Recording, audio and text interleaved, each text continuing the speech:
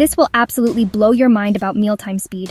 Chomping down your food quickly triggers a cascade of health problems.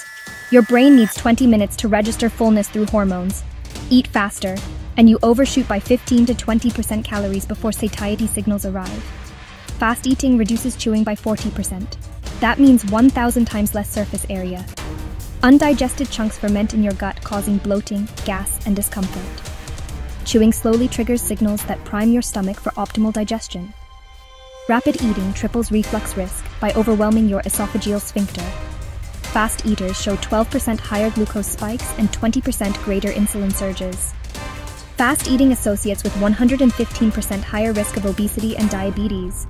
Mindful, slow eating is scientifically proven to improve digestion. It stabilizes blood sugar, reduces reflux, and aids weight management. Mind blown? Drop a turtle emoji if you never realized eating speed affects your health. Chew slowly, savor each bite, and let your body do its magic. What other simple habit should I decode next?